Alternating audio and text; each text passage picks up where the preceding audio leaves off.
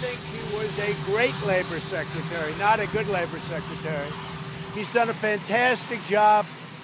He's a friend of everybody in the administration, and I got a call this morning early from Alex, and I think he did a very good job yesterday. Under a lot of pressure, he did a fantastic job, and he explained it. And he made a deal that people were happy with, and then 12 years later, they're not happy with it. You'll have to figure all of that out, but the fact is, he has been a fantastic Secretary of Labor. And Alex called me this morning and he wanted to see me. And I actually said, well, we have the press right out here, so perhaps you just want to say it to the press. But I just want to let you know, this was him, not me, because I'm with him. He's a tremendous talent. He's a Hispanic man. He went to Harvard, a great student. And in so many ways, I just hate what he's saying now because we're going to miss him. But please, Alex. Thank you, Mr. President.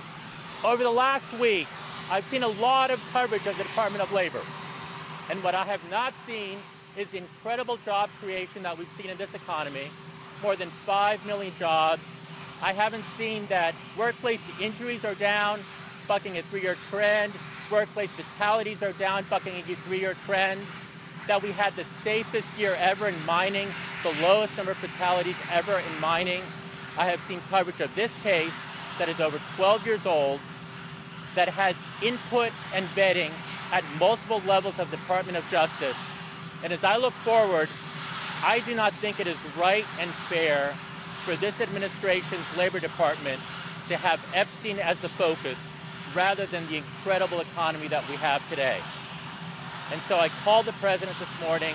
I told him that I thought the right thing was to step aside. Cabinet positions are temporary trusts. It would be selfish for me to stay in this position and continue talking about a case that's 12 years old rather than about the amazing economy we have right now. And so I submitted my resignation to the president effective 7 days from today, effective 1 week from today, earlier this morning.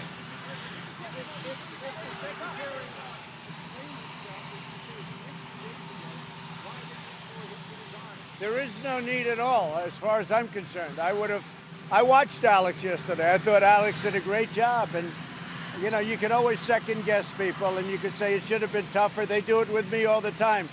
I make a great deal with anybody. And then they say, like the Democrats, oh, it could have been better. I got $1.2 billion settlement fine from a company, from ZTE. And the next day, and everybody couldn't believe it. The next day, the Democrats said, oh, he should have gotten more. So you can always be second guessed. That's what people do. I just want to tell you, this is a person that I've gotten to know.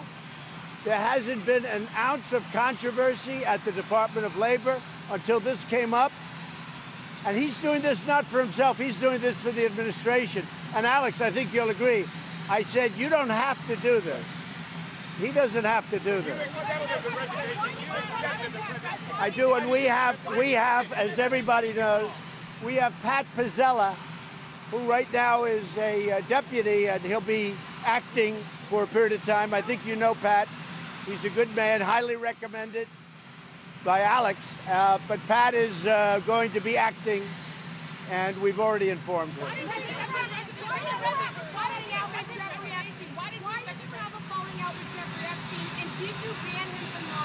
Yes, and I did have a falling out a long time ago. The reason doesn't make any difference, frankly, but I haven't spoken to him in probably 15 years or more. I wasn't a big fan of Jeffrey Epstein, that I can tell you. And now, if you look, the remnants hurt this man, and I hate to see it happen. I will say this, and I say it again, and I say it loud and clear. Alex Acosta was a great Secretary of Labor. What he's done with plans, and you see the plans coming one after another. You're just about done with the 401k, and that happened. Things that nobody would even think of. So it's very sad, but at the same time, he wants the focus to be on accomplishments, not on what you're talking about.